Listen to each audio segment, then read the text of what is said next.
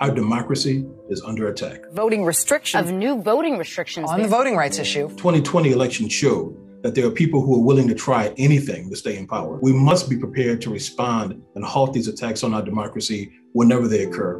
The Lawyers Committee for Civil Rights Under Law is uniquely suited to take on this challenge. For almost 6 decades, we've lived up to our name, using the law to safeguard civil rights. Last year alone, we participated in more than 50 lawsuits to protect voting rights for Black people and other people of color, including 15 post-election suits where we challenged efforts to overturn election results. It's not just about individual elections. It's about community power and collective self-determination. It's about the voices and the vitality of Black people and other people of color. To live up to this challenge, our nation needs new strategies and stronger partnerships. We know voting rights have national significance, but the action and much of the voter suppression happens at the state and local level. So we're planning a nationwide effort at scale to mobilize the private bar, other national organizations, and local and grassroots partners to develop and implement state-specific plans to stop in their tracks any effort to prevent the counting of ballots in the 2024 election and beyond. Our effort will begin with identifying the unique barriers to counting ballots in each state and the solutions to overcome those barriers. We'll undertake an intense advocacy campaign supported by national and state-specific strategies to engage in communications and narrative-shifting efforts. And we'll also be ready to fight in court, as we always do. This nationwide plan is ambitious,